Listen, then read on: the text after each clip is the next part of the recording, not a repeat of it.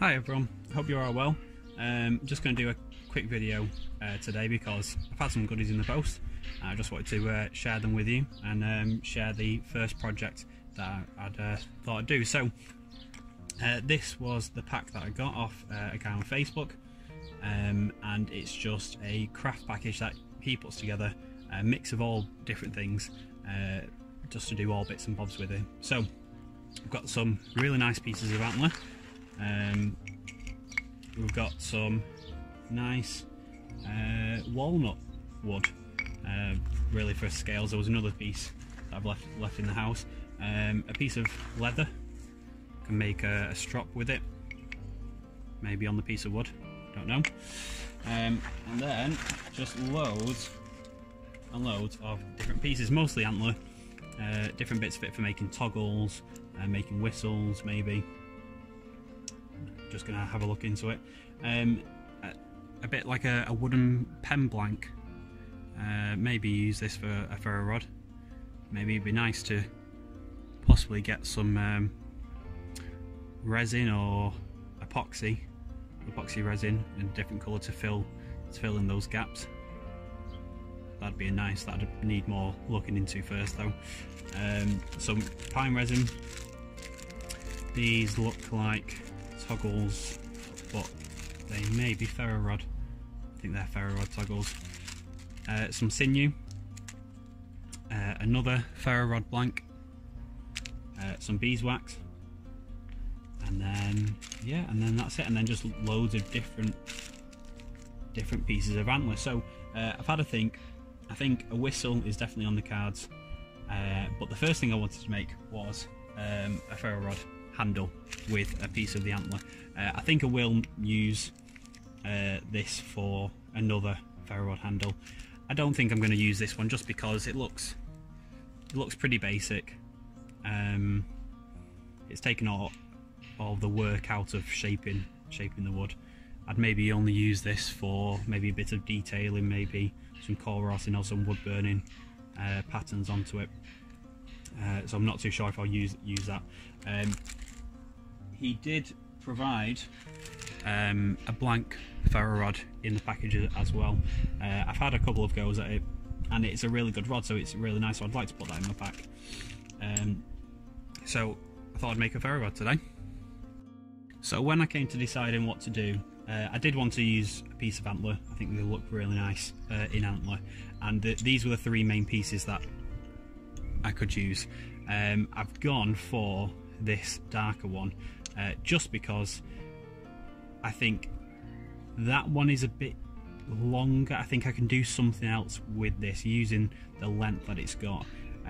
This might be the blank for the whistle, possibly, or something else. I didn't want to. It's got a lovely long handle on it, so it could even be, I don't know how I'd be able to do it, maybe even a knife handle.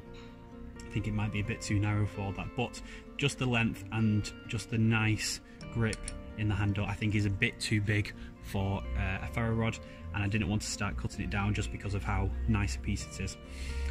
The other one could have used this one, perfect length, nice diameter in it. The only problem with this one is I wasn't too keen on the curve side of it. It does feel nice in the hands, but as far as packing it down, having that curve in it just adds more space, I guess.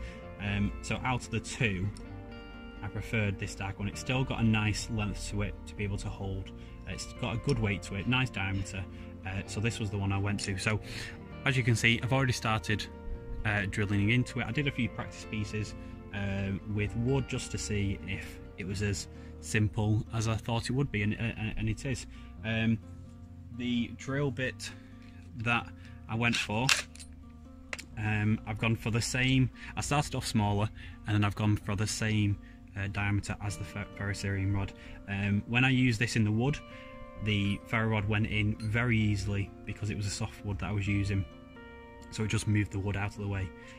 With this one, I've had a few test tries, and it does seem to be harder to get it in. It's the right diameter, so with a few taps on the top, maybe with the hammer, or with the mallet, it should be a very, very nice, snug fits. I will use some Gorilla Glue or epoxy glue just to reinforce it so that there's no wiggle room, but it should. I want the majority of the hole to be just by friction.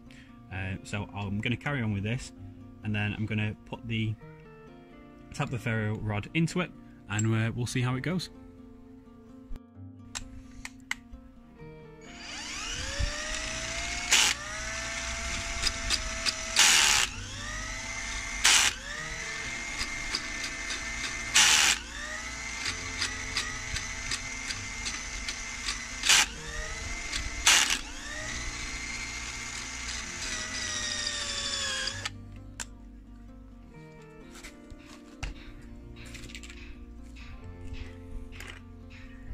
So I don't want it to be too deep because I don't want to lose too much of the ferro rod.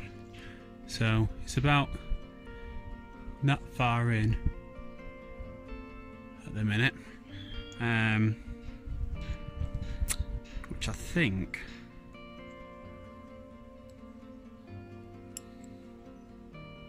that'll be okay. I think that length is going to be okay. With the other ones that I have, I've not seen them in much deeper than that. So I think that is going to be okay. So let's get it hammered in, and we'll see how snug it all is.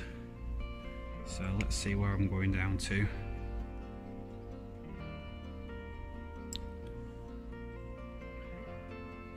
So I'm just going to make a mark just so I know when to stop or to keep on going.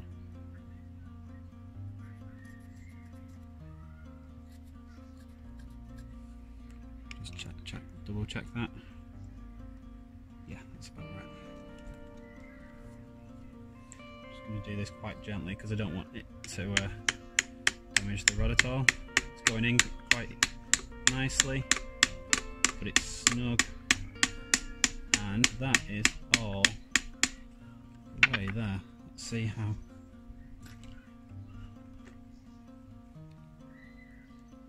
So I'm giving that a good tug, and that is not coming out. There's no wiggle in there. There's nothing. I don't even think I'll need to put any glue in there. That's a very nice tight fit. I'm glad I was happy with it before I did put it in, because I think I'm going to struggle to get that out. Probably be able to do it with some pliers if I need to, if there does start to be any wobble. But just trying it now, there's nothing, there's no wobble, and it doesn't. I'm really putting everything into that, and the mat, it's not moved from its mark. So let's just see how it gets on striking.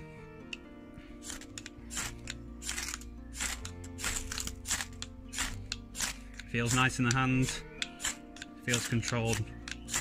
Again, no wobbles.